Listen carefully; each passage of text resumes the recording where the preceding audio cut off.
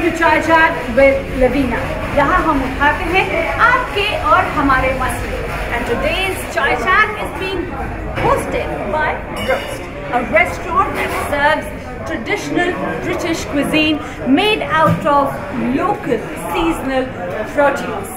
It is the highest grossing restaurant that serves British food in the entire world, and no wonder they already have a recipe book right here. So if you want to come to Roast, which is in the beautiful Borough Market in central London, do take an appointment, because out of 1200 seating, they serve about 2700 people every single week. So do come to Roast and enjoy the Chai Chat today.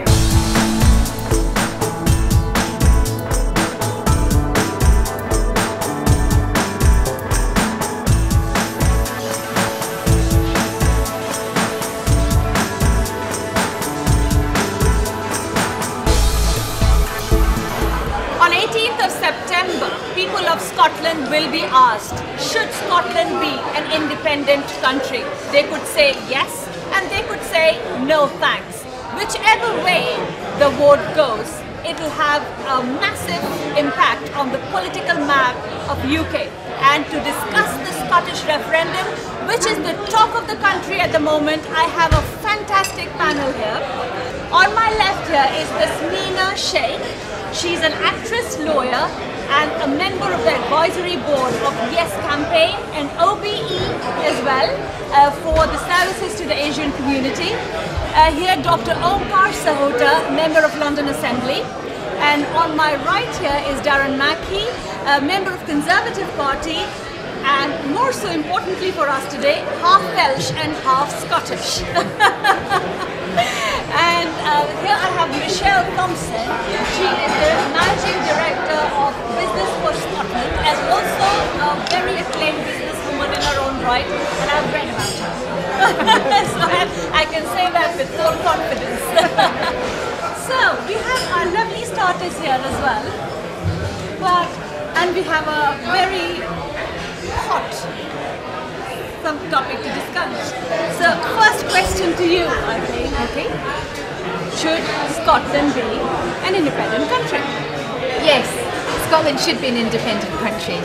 And the reason why I think Scotland should be independent is since devolution in 1997, Scotland has been on a tremendous journey.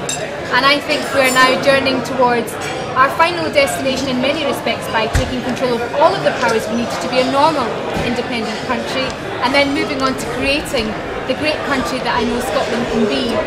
To take our future into our own hands, vote yes, and create a better society, a fairer country, and a more prosperous Scotland. Okay, Dr. Sahota, how would you respond to that? Well, I would say that Scotland is already independent in many ways. It has its own legal system, it has its own healthcare system, it has its own parliament, and the people of Scotland really need to do an analysis. Are they better off being part of the United Kingdom, or are they better off being on their own? And they talked about equality, fair society. At the moment, the risks are shared among 60 million people in the United Kingdom. Yeah. When Scotland is on its own, it will have to share the risks, right, for equality on its own. It no longer can depend upon a bigger pool of citizens. So I think the decision is for the people of Scotland. But if I was Scottish and I had a vote, I'd vote no in the coming campaign. Okay. Are you voting no in the coming campaign? Certainly not. No, certainly not. I'm voting yes. And I'll tell you why. There's some misunderstandings about how much control Scotland currently has around its environment. There's a level of devolution, but only 7% of the tax take to Scotland currently accrues to Scotland, and that will rise to 15% next year. Manage these opportunities to Scotland's benefit. Scotland wants to be independent and be the master of its own destiny. What would you have done, Darren? If I was voting, if I had a vote, I would be voting no, to be fair. Don't get me wrong, as a Welshman and half Scotsman, I do feel the pull. Yeah, my heartstrings say yes, but then my mind, my brain takes over, and I've got to echo what you said, that there are immense risks And one thing, and I've followed this campaign very, very closely from London, and spoken to my friends across the border, family across the border, and one thing nobody has yet given me is the vision of what Scotland will look like post-independence. And there are far too many unanswered questions, and far too many, and I know you're going to cringe if I say currency union or economy, but you know, everything starts with the numbers. You know, we're all in business, we know it begins with your numbers. And there is no set, you know, when you go into the poll, you're not going to know what you're voting for. You know, you don't know whether you're going to get a fiscal union or not, whether you're going to get sterlingisation, whether you're going to get union. We don't know, and that's the biggest risk. You talk about a fairer society. How do you build a fairer society when you can't control your own money? Okay, so you spoke about Scotland being rich, and he's saying that we don't even know where the economics of this whole thing stands. What I'm saying, Loveena, is Scotland is rich. Scotland is a very wealthy country, and if there's one indisputable position in this whole debate, is that Scotland can be an independent country. David Cameron has confirmed that to be the case. The other leaders in Scotland have confirmed that to be the case. So the question isn't can we, it's should we. Now, you raised the point about uncertainty. Of course, people require and are deserving of a level of certainty in every debate. I would start by saying there is no certainty with the current system, because as it currently stands, Scotland, in its devolved setup, receives money from Westminster via a formula called the Barnett formula. That is going to be subject to one of the cuts of which the Chancellor, George Osborne, is going to make £25 billion of. Therefore, we don't know how much money we're going to have to guarantee the services we're currently giving to people in Scotland under the current system.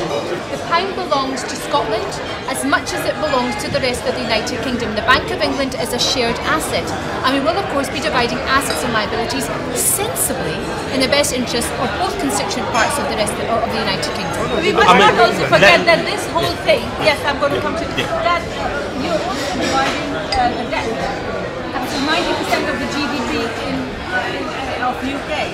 So a large part will come to you as well. We are already paying for it. And also the North Sea oil, which everyone is relying on, would come to an end at some point in time. So I mean, these questions, and this is going to be an acrimonious divorce, I would think, when it comes to the table. Yeah. I feel so. But yes, go on. Yeah. Look, the Barnett formula you refer to has served the Scotland very well. You get more money than anyone else does. But we get less money than we raise. The total Scottish economy is £152 billion. Since the crisis of the Royal Bank of Scotland, the UK taxpayers have poured in £352 billion to hold up Royal Bank of Scotland. Can I just ask you why you'd want to retain us if we're such a drain on the rest of the United Kingdom? Hang on.